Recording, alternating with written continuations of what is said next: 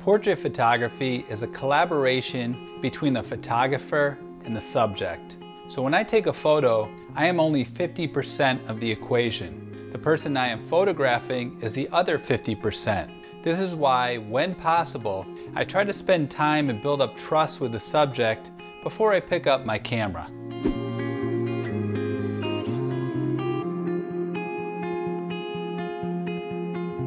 I explained this to Lavar Ball, father of Lonzo, LiAngelo, and LaMelo Ball.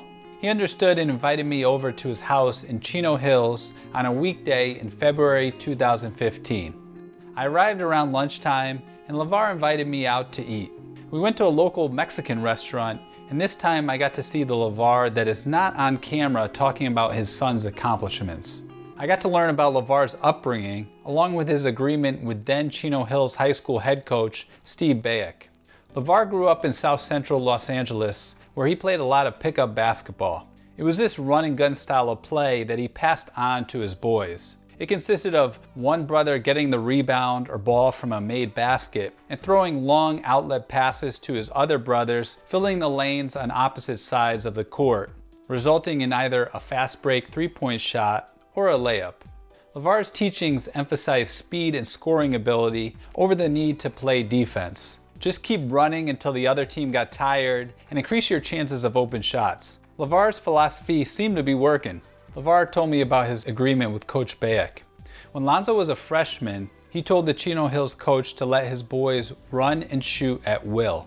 Lavar said, "If you do it my way, you will win championships. Make a name for yourself, and when my boys leave, if you want to go to another coaching position, you'll have that opportunity." Coach Bayek agreed and things ran smoothly. Despite his sometimes outlandish remarks later publicized on major news outlets, Lavar did indeed have a plan all along. He viewed basketball as a source of entertainment, as a fun game that was made to have lots of scoring. He taught his boys that the only bad shot is the one you don't take. Lavar insisted on paying for lunch, and we went back to his house in Chino Hills. It was just the two of us. His wife Tina was a physical education teacher, and his boys were in school. Lavar walked into his entertainment room, which was between the living room and the outdoor basketball court. It was a pool table, a television and shelves filled with basketball and videotapes and DVDs, mostly of his sons, but others with titles basketball fans would recognize. As the boys grew up, Lavar had formed his own AAU team where he was the head coach and his son's friends were the other players. Lavar pops in the first video. A tiny boy dribbles the ball up the court. His shorts are pulled up, yet they hang so low that they nearly touch his ankles. That's because this boy is only in kindergarten. It's LaMelo Ball. LiAngelo is a second grader and Lonzo is a third grader. They were playing a team of sixth graders, and it's like watching a mini version of them playing now. Granted, LaMelo doesn't shoot that often, but he is dribbling and is distributing the ball to his brothers who are running the court and scoring. Meanwhile, Lavar is giving me the play-by-play in the room, and it seems he has the entire game memorized. "Watch this next play, Brett," exclaims Lavar. Lonzo rebounds the ball and throws a full court, no-look pass to LiAngelo, who scores a layup. You had to see it to believe it. The score was 58-7 at halftime. The Balls were blowing them out. Let me show you another tape when they were a little older. Lonzo and LiAngelo were in 7th and 8th grade. LaMelo was in 5th grade. They were playing a high school AAU team. Same result. Only now, all three boys were shooting more three-pointers. "You see how these guys are fouling my boys and the rest are not calling it," said Lavar. "That's making them mentally and physically tough." I noticed none of his boys ever complained to the ref. They just kept playing.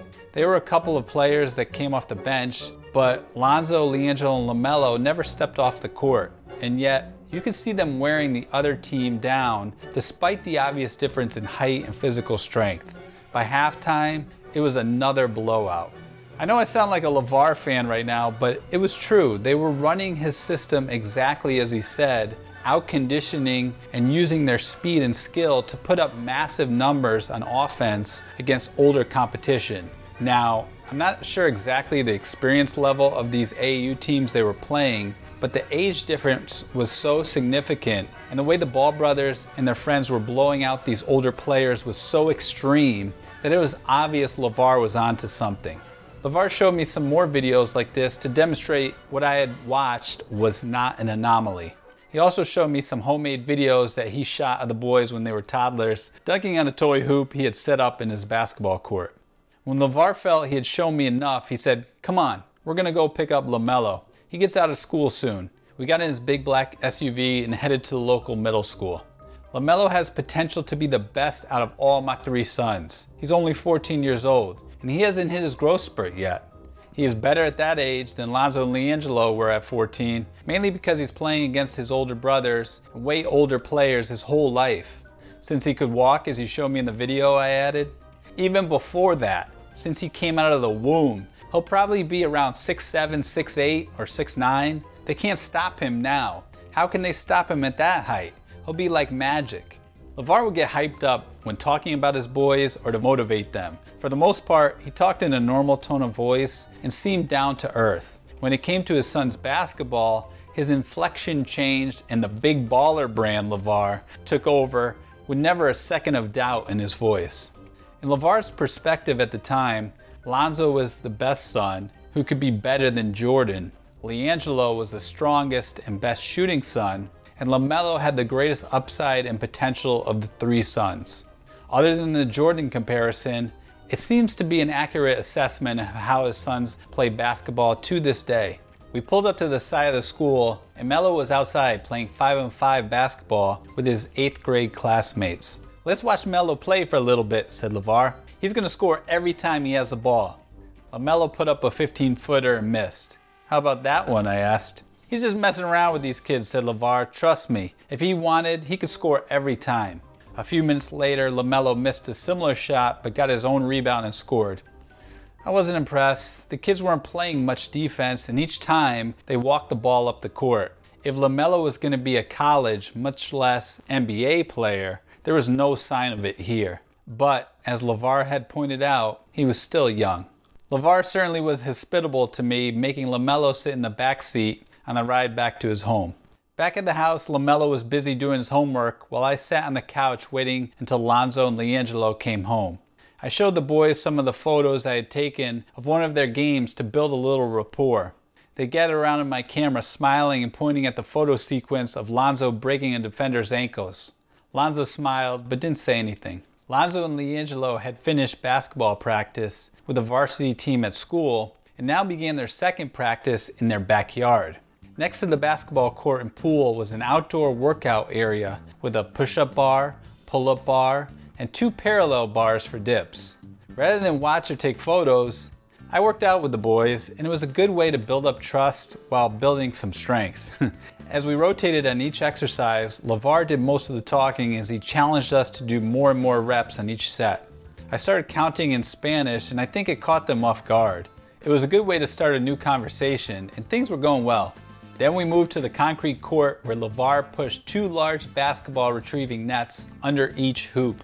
We shot around for a bit to warm up, and then we had a shooting competition. It was Lonzo, Lonzo's friend, and me on one team. On the other team, it was LiAngelo, LaMelo, and LaMelo's friend. There definitely was a lot of trash talking among us, and of course Lavar was doing his play-by-play the entire time.